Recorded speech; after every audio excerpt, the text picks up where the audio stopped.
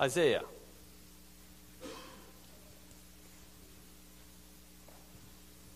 Yes. Hey, you forgot something. Sure, there's your NIV. Got your name on the back. Oh. Here, we put your name to. Hey, very good. Luke chapter 4. Okay, let's go ahead and pray. Lord, I do ask you to help us to understand your words. I do pray you'd help us to, as we go through a little preview of Isaiah, that we might be more curious to read through it. In Jesus' name I pray. Amen. Okay, Luke 4:16, and then we'll go to Isaiah. Okay, he came to Nazareth, where he had been brought up, and as his custom was, he went into the synagogue on the Sabbath day and stood up for to read. And there was delivered unto him the book of the prophet Isaiah. And when he had opened the book, he found a place where it was written, and then so forth. Okay, you can see that Isaiah is spelled with an E in the New Testament, an I with the Old Testament, and that's because the King James translators were honest. It's no different than Peter and Pedro, or John or Juan or Ivan. Okay, it's the same word, it's just spelled differently, different language, going from Hebrew to English, and this is from Greek to English. Okay, so the idea there is I want to show you that he's reading from, and it is called a book, so they did have it in a book form. And then he just opened it up, and he turned to a certain portion. They didn't have chapter and verse markings that I know of. In our Isaiah, that's chapter 61 as he's reading. So the Lord gave credit to Isaiah for writing that portion of Scripture. Okay, now if you go back to the book of Isaiah. Isaiah is a Bible inside the Bible. It is the largest book in the Bible with chapters. Okay, Psalms doesn't have chapters per se. It's Psalm 1, Psalm 2, Psalm 3, and so forth. It's not Psalm chapter 1. So Isaiah is the largest book in the Bible that has chapters, and it has 66 chapters to match 66 books in the Bible. So this is like inside confirmation of the Bible that that's what we're supposed to have today, 66 books. Okay, now the Catholics will add 13 other books, usually called the Apocrypha. Okay, but in the Bible you have 66. Okay, now if you would go to, if you hold your finger in Isaiah, go to Luke 24. So how do we know 66 is right? Okay, many of these colleges and seminaries will say that even though we're Protestants, that we have had to rely on the Catholic Church in order to get our Bible, and that is not true. That's not true at all. Okay, the Jewish Bible, or what we could call the Jewish Bible, what we call the Old Testament, is divided in three categories by Jesus in Luke 24, verse 44. And it says, "And he said unto them, These are the words which I spake unto you while I was yet with you, that all things must be fulfilled which were written in the law of Moses." That's called Pentateuch. That's the first 5. "And in the prophets, and in the Psalms." It's spelled with an S there. Psalms also is referred to as the writings concerning me. And then he says, "Then opened he their understanding that they might understand the Scriptures." So if you get a Jewish Bible in Hebrew, at one time I had a Jewish Bible that was translated to English. So it was just our Old Testament. I can't remember where I put it. I wish I could find it again. But it wasn't King James Bible, but at least the idea, what I liked about it, is it showed me the same 39 books that we have, but they did put them in the order differently as the Jewish Bible is. Okay, but it is the same 39. And that's what an Orthodox Jew would refer to the Scriptures, and Jesus would obviously agree with that. So that would be the 39 in the Old Testament. So how do we know the 27 in the New Testament? Why don't we include the Epistle of Barnabas and the Shepherd of Hermes? Okay, that's a funny name, but that's two apocryphal New Testament books. Or the Epistle of Thomas. That's another one I've heard about. Can't think of any others off the top of my head. The Book of Enoch, that's Old Testament. Okay, or at least under that time period. Okay, so we go to Isaiah, and we discover that Isaiah is a Bible inside the Bible.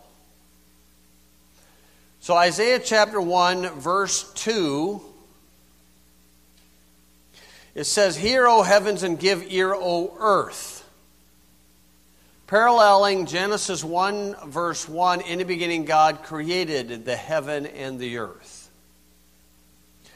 So if you would go to Isaiah chapter 6. Okay, chapter 6, the number 6 is a number for man.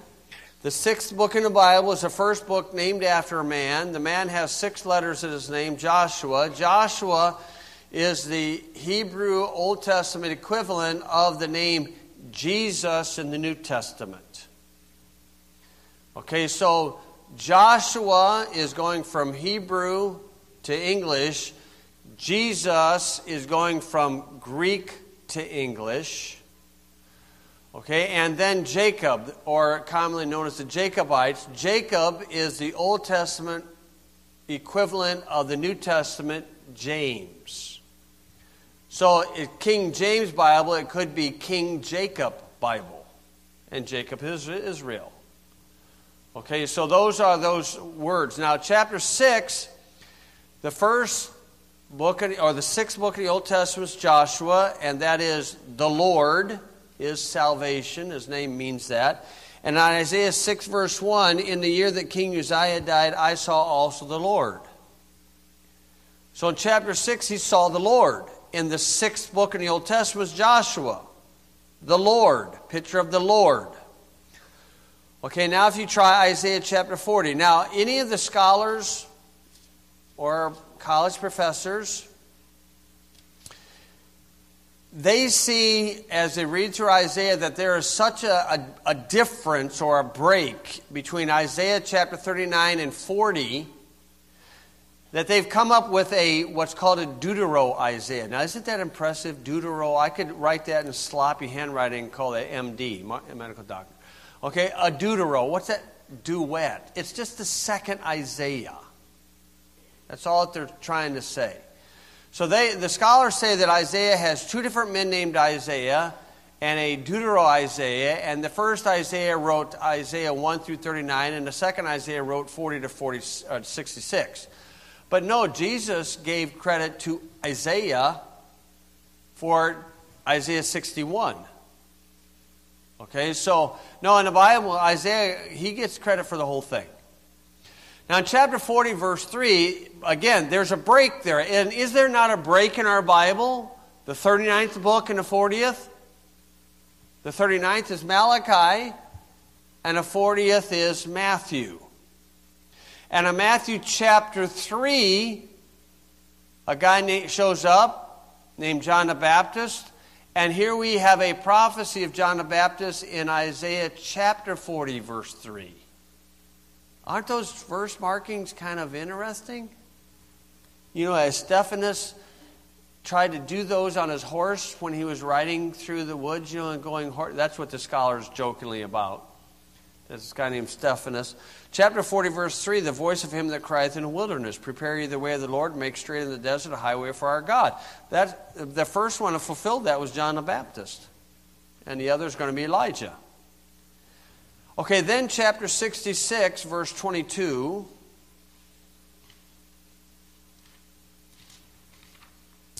Isaiah 66, verse 22, we have Isaiah writing about the new heavens and the new earth. For as the new heavens and the new earth, which I will make, and so forth and so on. And where do we find that in our Bible? In the 66th book, Revelation, in chapter 21 and 22. So this, in my mind, is a confirmation that Isaiah is a Bible inside the Bible. And what is he writing to about in Isaiah? What is the entire book about? Who is it addressed to? Now, there are some portions in the Bible that are addressed specifically to Jewish people. There are some portions specifically to Gentiles. There are some portions specifically addressed to women. There's some addressed to men or husbands. Okay, and the ones that's addressed to the husbands, that's for him to make sure he follows. And the one that's addressed to the wives, that's not for him to make sure she follows. That's her choice. Okay, she's not going to rail on him to do the first one. But why is it the men always pick on that one? Okay, but even at that, Isaiah is a Bible inside the Bible that's addressed to everybody. Okay, lost man, saved man, righteous men, wicked men. Everybody's held accountable for Isaiah. Isaiah 1 verse 1. And what is he writing about? What is it? What is the subject of the entire book of Isaiah? Verse 1, the vision of Isaiah, the son of Amoz, which he saw concerning Judah and Jerusalem. So he's writing about the state, the Jewish state, Judah, and the city, Jerusalem. That's the subject. That's what Isaiah is writing about. And he's writing about during the time period of Uzziah, Jotham, Ahaz, and Hezekiah, kings of Judah. And then it says, hear, O heavens, and give ear, O earth. For the Lord hath spoken, and so forth. So he wants everybody on this earth to know about Jerusalem and Judah, and that is why world history revolves around them. Disprove the Bible. That's all they got to do. Let's change it. Make it Brussels, Belgium. That's where the beast is, the big computer system in Brussels, Belgium. That's probably where the economic central system will be run during the tribulation time period. Brussels, Belgium. It's a Catholic-controlled area. Okay, let's change it. How about changing it to Geneva, where CERN is located? You know, where they're trying to, split the gene and all this stuff and try to go through space. They're trying to split the universe or something like that. Why don't we be like them? Oh, it's got to be America. Oh, we Americans think everything revolves around America, so it's got to be America. No, it's Jerusalem. And that proves God is in control. God's in charge. Okay? A country, Judah or Israel, the nation of Israel, is not 1/4 the size of Indiana, and world politics goes through there. Why? Because God is interested in that place. And the first time the word holy is found in the Bible is in that, it's about that place. So that's what he's writing about. If you would look in Isaiah 34, he had another idea he wanted us to know. Isaiah 34, he wants everybody to know this. And I'll bet you 90% of Christians don't know this. And God wants the whole world to know this. I didn't know this after going through 5 years of Christian college. I didn't know this. Isaiah 34, he says, come near, ye nations, to hear and hearken, ye people. Let the earth hear, and all that is therein, the world and all things that come forth. And then the rest of the chapter, what is it? His indignation, God's mad. What's he mad about? Verse 2, for the indignation of the Lord is upon all nations, and his fury upon all their armies. He hath utterly destroyed them. He hath delivered them to the slaughter. And you keep reading down. The area he's writing about is in verse 5, Idumea. Or Idumea. Okay, that is modern-day Saudi Arabia. Modern-day Saudi Arabia. Saudi Arabia gets a pass from our government. I'm guaranteed they violate human rights. Guaranteed. So does China. Guaranteed violation of human rights. Why do those two get a pass? It's the money. It's the money. Yesterday we went up, saw my sister Janet and her kids, and Josh who really knew nothing about America, pretty much so. He grew up in China. He can read and speak and write the Chinese language. And so he's telling us some of the things that goes on in China. And I said, are you serious? You know? And it's just bizarre what they do. You know, one restaurant has 3 squeak mice. Sounds very appetizing. Small mice before they get the hair. And it squeaks when you pick it up, it squeaks when you dip it, and it squeaks when you eat it. Isn't that yuck? And I won't talk about the other one that he talked about. It's bad. It's really bad. You know, of course, dog. You know, eating dog. But that culture is amazing. And I don't know anything about China. You know, and that's a culture that they'll just block everything out. We don't know anything about Tiananmen Square, really, per se, where army tanks just came right in and rolled over people who had no guns, no weapons, nothing. And then they just wipe it out and nobody says anything about it. That's a culture that's humanism. Okay, but yet, I remember years ago, Hillary bragging about China. Man, if she liked it so much, I'd give her a one-way trip. She would not have her woman's rights there, not like here. They think China is so great. Saudi Arabia is so great. Saudi Arabia stinks. Don't have a Baptist church, a Methodist church, Lutheran church, anywhere. They get a free pass. After 9/11, all the planes were grounded except for one. And all the Saudi Arabian sheiks got out of our country because the Bushes let them out. You know, all that stuff. Saudi Arabia and south of the Dead Sea, what's the Dead Sea today, and south into Saudi Arabia, Isaiah 34 says, what's going to happen is hell from beneath of us is going to start bubbling up like a volcano, and that's going to actually turn into a literal lake of fire where people will actually see it during the millennial time period. And if somebody meets the qualifications of the death sentence, they will be in danger of being thrown bodily into that lake by the order of Jesus Christ. And how many Christians know that? They don't know that. In Isaiah 34, God wants everybody to know that. God is going to defend Israel. And that's his political foreign policy. That's the way it's going to be. And nothing's going to change it. Isaiah 34, this is what God wants everybody to know. Now, if you go through Isaiah, remember that these prophets were dual type prophets in that they first tried to get people right spiritually and then second politically. Now, that's not our calling in the New Testament. But in the Old Testament, because their religious structure and the politics were one and the same, as far as the Commonwealth of Israel, the prophets usually would aim at them religiously first, but at the same time they would bring up political issues because they were one and the same. Now, what was a national sin of Judah? The national sin is found in chapter 5, verse 24. Okay, the national number one sin of Judah was a rejection of the words of God.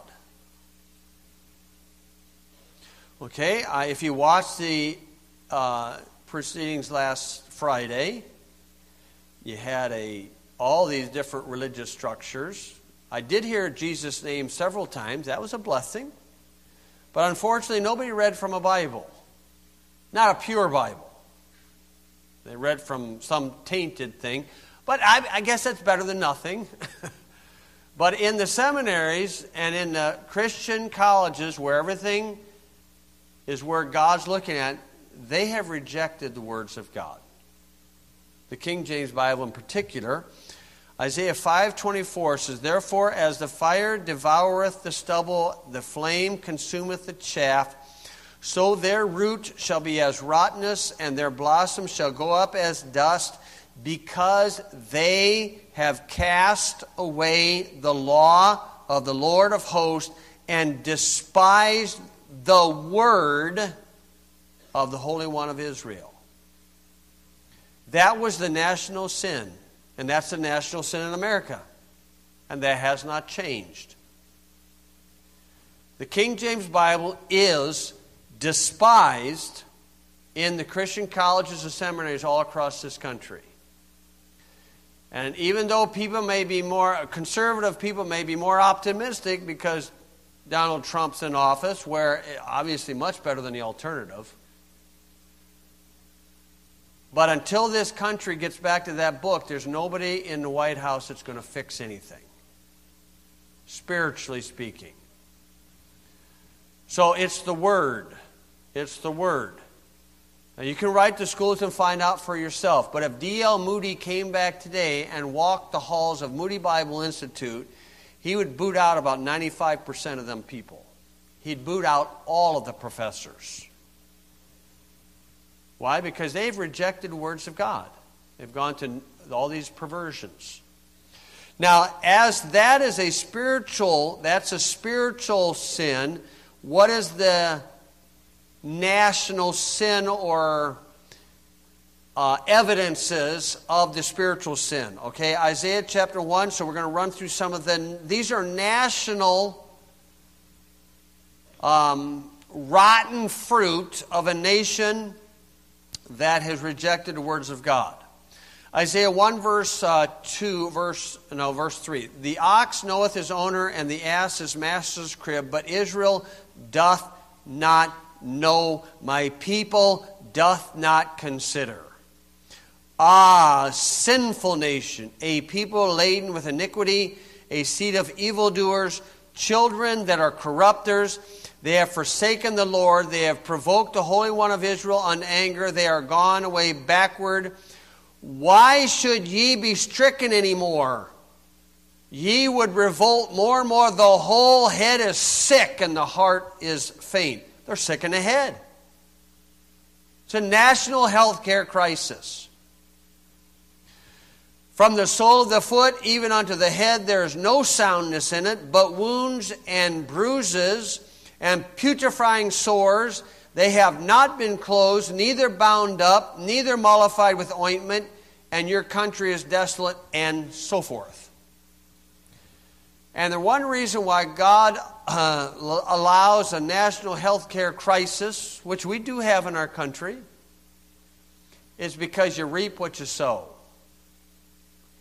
And if you're going to eat garbage, you're going to die from the garbage. And this is why in cultures where they eat bats and all these stuff, their lifespan is like 40 years old. You know, you get 20 and you're over the hill in these cultures. Okay, and so the physical sickness is God trying to wake somebody up. He will destroy the body in order to save the soul. Okay? I mean, that's the intent. And some people won't even consider God until they are sick as a dog. And then they might consider God. So that is an outward evidence of a nation that's rejected God. Chapter 5, verse 8 is another outward evidence.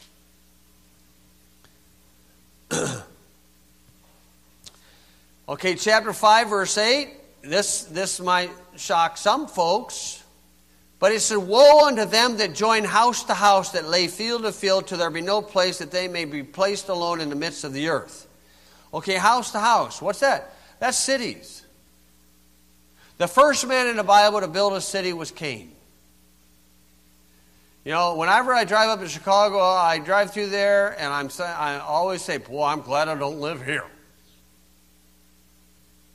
Okay, and you can see that these last few elections, the split is between city and country. That's where the split is. Okay, people say liberal and conservative. It's more country and city. The city's taking, and the country folks are raising the food. And that's where the split is. Okay, it's the city life. It's the nightlife in the cities. That's where sin abounds. Okay, and so chapter 5, verse 8, the Lord, there's a common saying that fences make good neighbors. When Obama gets his house, when he comes back to the civilian, or he's in the civilian life, I guarantee he's going to put a fence around his property. If it's not there already, I guarantee it. Fences make good neighbors. Okay, and they're griping about all this fence about Mexico. Yeah, put the thing up. But make sure somebody don't jump over it. Okay, and the thing is these people, they're not, they don't, just come into they won't let people come into their house if they don't want to come into their house. And a nation is just nothing more than that. So in verse 8, it's country life versus city life. Chapter 5, verse 11, the tax of this is called sin tax. 5 verse 11, woe unto them that rise up early in the morning, that they may follow strong drink, that continue until night, till wine inflame them. Drunkenness. America is a drunken society. It's either drunk on liquid or drunk on chemicals. It's still drunkenness. Be it a medication, it's drunkenness. Beer, liquor, alcohol is a depressant. They say it's a depressant. And the liquor and any taxes that's placed on liquor and cigarettes, it's always called sin tax because they know what it is. And this is how they buy the congressman off and everything. So a society that's based on that is a society that's rejected the words of God. Chapter 5, verse 20, another national sin. This is the established religion of the public school system. It is a religion. Woe unto them that call evil good and good evil, that put darkness for light and light for darkness, that put bitter for sweet and sweet for bitter. That is called situation ethics. Okay, that is a doctrine of secular humanism. I can remember these things in school. If you have so many people in a boat and somebody doesn't have the blah, blah, blah, blah, who should die? It's like, there's airplane was going down, and there's a young kid in the airplane, and a lawyer's in the airplane, and a genius in the airplane, and they had 2 parachutes. And they're trying to decide who's going to get the parachutes. And the genius and the lawyer said, well, I can help a lot of people, so he grabbed a parachute and jumped out. And then the genius grabs one, he jumped out. And the little kid grabbed his parachute. The genius grabbed his backpack, is what he grabbed. Let him jump out. Okay, and so situational ethics. When is it right to kill such and such at such and such time?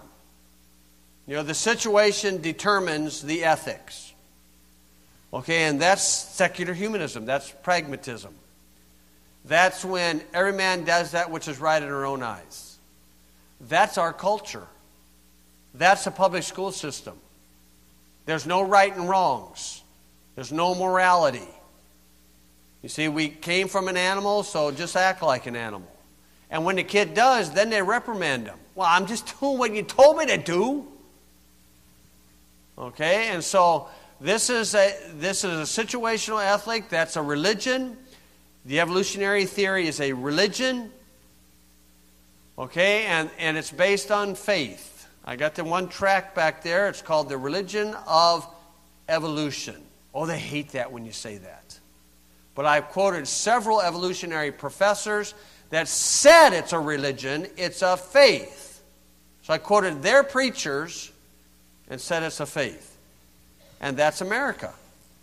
Chapter 5, verse 21. What have they exalted? One of them that are wise in their own eyes and prudent in their own sight. Worldly education. Do you know why Ruckman is hated so much? He's hated so much because he has the education and more of the seminarians, and he still believes the book is the Word of God. He's not supposed to believe that. I was just talking to Jerry Robertson this morning, a fellow at the other church, and he's a seed corn salesman. He's a graduate of Purdue, and he said he's had like 2 or 3 people lately that said, Jerry, you went to Purdue and you believe in creation? Yeah. Yeah. He's not supposed to. Brett Bishop is not supposed to be a Bible believer. He went through 4-year school, master's. He's got to earn doctorate from Purdue, I think in biology. Is it biology? He's not supposed to be a creationist. But he sees the science aspect which verifies creation. Why? Because he's honest. And that's a blessing to have something to know, have somebody like that, know somebody like that. Very sincere. These are national sins, and you can see some more. Now, there are some major topics in Isaiah. Chapter 6 is a vision of God. In chapter 6, verse 3, it's one of 2 times in the Bible where it says, holy, holy, holy. Reference to the Godhead. That's chapter 6. So you have a vision of God where Isaiah saw the Lord. And in chapter 14, he has a vision of Satan. So he has a vision of God, and in chapter 14, he has a vision of Lucifer. Chapter 14, 12. So you got the opposite, the extremes there. Lucifer, that's the only time that's found in the Bible. All the new Bibles take it out, put something else in, day star or morning star. So you have a picture of God or vision of God, a vision of Lucifer. And then in chapter 28, Isaiah encouraged people to personally study the Bible. And he said, here is how you learn the words of God. Isaiah 28, verse 9 and 10. How do we learn the Bible, the Word of God? Whom shall I teach knowledge? Whom shall I make to understand doctrine? Them that are weaned from the milk and drawn from the breast. Precept must be upon precept, precept upon precept, line upon line, line upon line, here little, there little. Sounds like it takes some work. That's how you learn the Bible. In the next chapter, he has the 2 basic excuses of why people will not read the Bible. Isaiah 29, verse 10. For the Lord hath poured upon you the spirit of deep sleep, and hath closed your eyes. The prophets, your rulers, the seers hath he covered. The vision of all is become unto you as the words of a book that is sealed, which men deliver to one that is learned, saying. So he gives an educated man a book, the Bible, and it says, read it. And the guy says, read this, I pray thee. And he saith, here's his excuse, I cannot, for it's sealed. Got many interpretations. It's mystic, it's mystical, it's religious. I can't get it. Everybody has their own opinion. Okay, that's the cop-out from the educated crowd. Okay, from the redneck down in Alabama or Arkansas is in chapter 29, verse 12. And the book is delivered to him that is not learned, saying, read this, I pray thee. And he saith, he spits out some chaw. He said, I don't have any book learning. Okay, I'm not learned. So you got the extremes there of why they're not reading the Bible. They're both excuses. So Isaiah throws that out there. And then Isaiah got some direct words from God, chapter 40 to 48. If you want to find a crash course to read about God himself, this is God talking about himself. This is God challenging mankind as a body of people to a debate. And he says, I want to see you create something out of nothing like I can do. And I want to see you predict a future in detail and allow it to come to pass like I can do. Let's see you do it. You're so big. And God says, you're nothing, you're worthless, you're nothing but a drop in a bucket compared to me. And that's the God of the Bible. Okay, and that's the God we want to worship and honor. And then in chapter 53, the chapter that's forbidden to be read in Israel. The rabbis do not want people in Israel to read chapter 53. That's the portion in Isaiah that the Ethiopian eunuch was reading as he's sitting in his chariot, reading it out loud. Isaiah 53, he's reading about a four-legged animal, lamb, but he realized it's not an animal. It's a man. That's a man. Who is that? And he's just scratching his afro, trying to figure it out. Is that? What is that? What is that? What would that be? I don't know what that be. And then the Spirit of God says, Philip, you go over there and you talk to that man. And he ran over there and he heard him reading. And he said, you understand what you're reading? He said, how can I? Somebody can guide me. And he jumps in that chariot. And then he starts explaining to him about Jesus Christ. And that guy got saved. But a Jewish man's not allowed to read Isaiah 53. Why? It's because they cop out, and a rabbi says that that's written about Israel. And anybody who reads it knows it's not written about Israel. And so if a Jewish person reads it and he said, how can that be Israel, Rabbi? And he will say, you just shut up and listen to what we got to say. Why? Because they're blinded to Jesus. Isaiah 53, that's the chapter. If you have an opportunity to talk to a Jew, that's the chapter you want to take them to. That one or Psalm 22. Those two are the best to describe the Lord Jesus Christ. That's the Savior of the world right there. And Isaiah writes about him.